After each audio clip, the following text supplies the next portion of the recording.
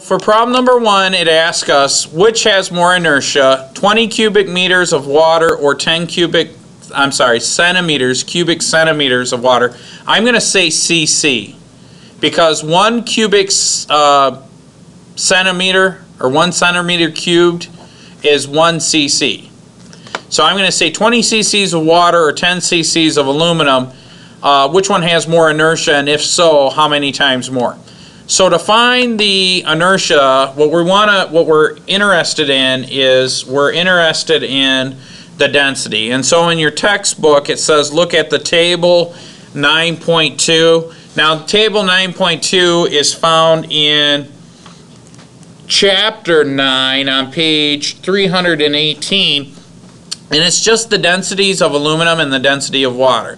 Now the book, that table of densities, it says that aluminum has a density of 2.7 times 10 to the third, and water has a density of 1.0 times 10 to the third, and the unit of measure of density is always going to be kilograms over meters cubed. The problem is that they gave us the volumes in cc's, or centimeters cubed. So I need to do like some sort of fancy conversion thing on that. And so in order to do that, I think what I will do is convert that to centimeters, okay? So if I convert that to centimeters, what I want to do is I'm going to start with my 2.7 times 10 to the third kilograms over meters cubed. Then I'm going to write 1 meter cubed equals 10 to the 6 centimeters cubed, and I get that from this, okay? I get this from this picture. 1 meter cubed is 1 meter by 1 meter by 1 meter, or 100 centimeters by 100 centimeters by 100 centimeters, which is 10 to the second power times 10 to the second power times 10 to the second power. So that's where that 10 to the 6 comes from. And then I need to convert from kilograms to grams. Well, on the top I've got 10 to the third times 10 to the third, which is the same as 10 to the 6, so those cancel out. I've got meters cubed and meters cubed, those cancel out, and then I've got kilograms and grams.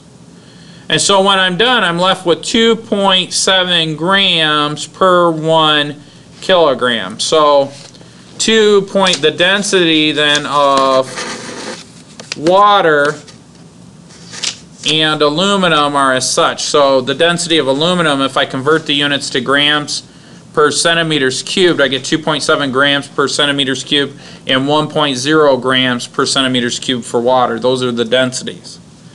So now, in order to find the mass, remember that the mass is the density times the volume. So the density for aluminum is going to be the 2.7 times the volume of the aluminum, which was 10 centimeters cubed.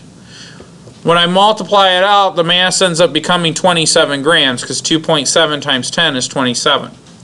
That's for the aluminum. Now when I do the same thing for the water, I've got a density of 1 times the volume, which is 20, so I get 20 grams.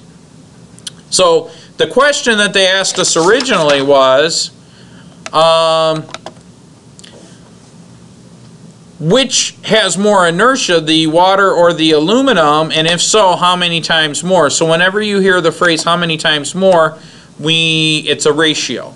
So if I take 27 grams over 20 grams, that's a ratio of 1.4. Now what that means, if I have two objects and I have my aluminum, and that's 10 cubic centimeters, and then I have the water, which is a little bit bigger, right, my H2O.